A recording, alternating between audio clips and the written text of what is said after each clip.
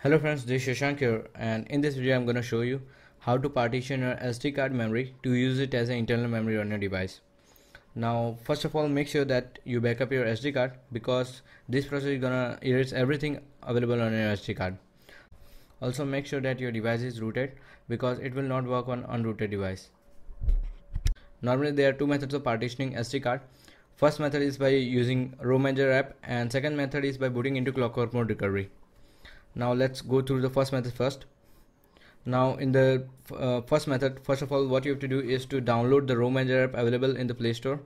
It is available at free. First of all, download it and install it on your device and then open the ROM manager app. Now in the ROM manager, select Partition SD Card, and the main limitation of this method is it only allows us to partition up to 512 megabytes. So select the size as per your requirement and press OK. And in the swap size, select 32 megabytes or 64 megabytes. Don't go beyond 64 megabytes and then press OK. And then it will show up with a warning message that partitioning SD card will delete everything on your device. And what you have to do is to press OK, and then it will boot your device and you will get the desired internal memory you have selected.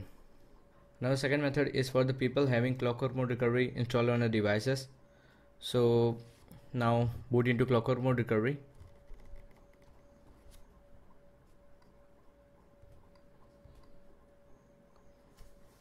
It will take some time.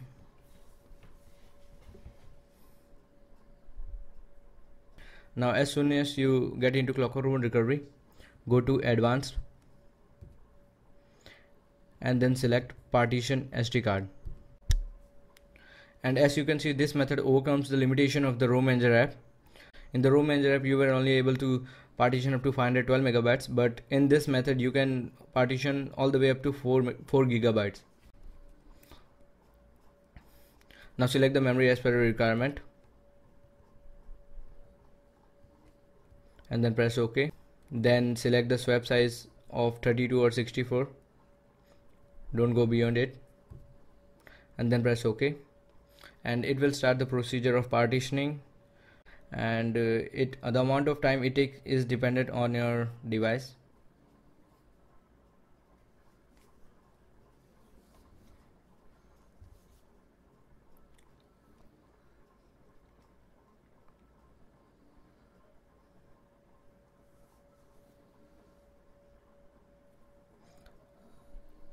Now as the partitioning gets completed, go back to the main menu of the clockwork mode recovery and reboot your system.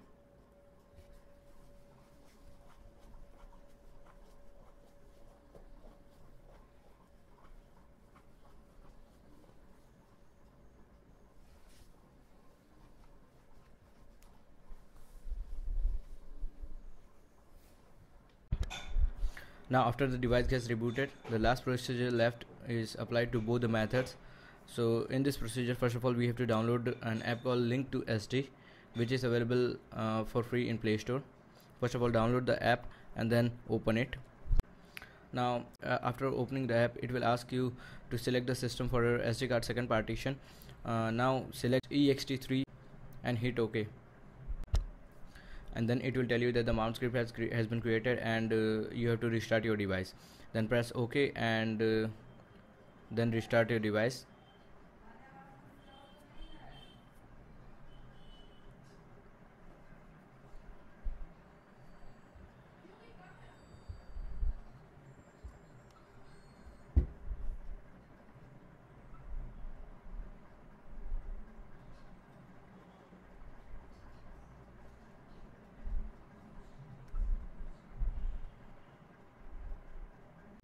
Now again, as the device gets rebooted, open the app and then press option key and then go to storage info, and then in the storage info you can see that there are two partitions available for SD card. One is of 6.39 gigabyte and other is of 1 gigabyte that I have created, which is second partition. Now I will show you how to link apps to the SD card. First of all, select the app which you want to link to the SD card. Here I am linking the WhatsApp app to the SD card. Now click on the app and then it will show you the option of create link.